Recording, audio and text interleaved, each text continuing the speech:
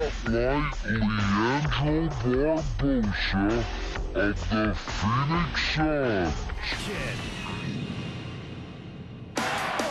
Now let's meet the Phoenix Suns' rising star from Brazil, Leandro Barbosa, in this week's Timeout.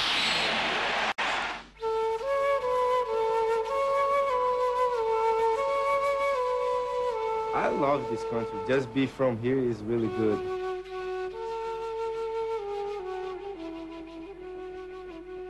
My neighborhood was really bad, and everybody knew that I play basketball, that I do sport. One thing that I really love that neighborhood is that they knew who I was, and they knew that I could have a lot of talent. They helped me too, and I never will forget about that. Leandro wouldn't have made it to the NBA without the guidance of his brother Arturo, a first sergeant in the Brazilian military. 21 years separate the brothers, and Arturo called upon his strict combat training to turn Leandro into a disciplined basketball player. The first time I see him in the court, Leandro have 5 years. I say for him, come on, man. I want you take the ball, and I want you put the ball there. And Leandro, take ball in your hand, ball, and when Leandro do that, I'm crazy. I'm happy. Understand? Because I see he's learn very easy. And he saw one thing on myself that was a talent, and every day we always do that. I going Leandro dribble with one hand, and other hand take everything is in the floor and put it in another place. He was with me all the time, trying to teach me for me can be a good player, and I built another dream, and my dream was to come to the NBA.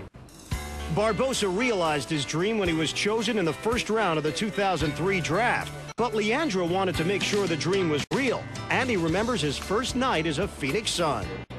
I said to the manager that I wanted to be there. I don't want to go to hotel. And he said, and where are you going to sleep? In the ground. And he said, you cannot sleep in the ground. I say, I can sleep in the ground. It was worse for me when I was a kid. This is nothing. This is really comfortable and a nice carpet. So I got pillow, turned the TV on, and stayed there until the next day. And the guys got there and see me, what are you doing? I say, just having fun, trying to believe that this is true. Suns up by 4. Nash on a bounce. Underneath, it's Barbosa. Barbosa was having a strong game against the Nets, just like he drew it up with assistant coach Dan D'Antoni a few hours earlier at shoot-around. That's who they usually look to. So they'll throw it to him. You might come off your man and intercept the pass. You know what I'm saying? Because that's who the guy they're trying to go to.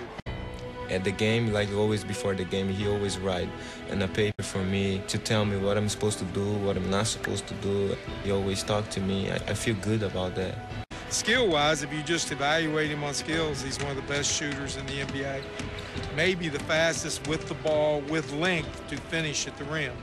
So when you combine all those and his willingness to play defense and be a team player and try to get his team to win, it makes for a good player. I mean, the sky's the limit. I wouldn't shortchange him on anything. Barbosa having a bust-out year, now in his 4th season in the NBA out of Brazil. Barbosa is so fast and deceptive, he can get anywhere on the floor that he wants to. Yeah, Leandro's playing great. He's a magnificent scorer. He's probably one of the fastest guys in the league. He gets a lot of fast break points, and he's explosive.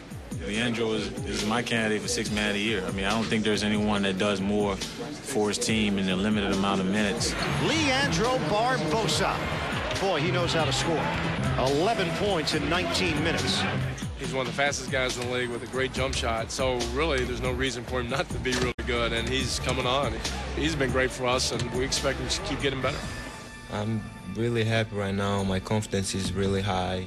We have a good team. No one's here is selfish, and I think this is really important. And I feel like they are my family, and I think this is good. Welcome back to NBA TV's NBA Action.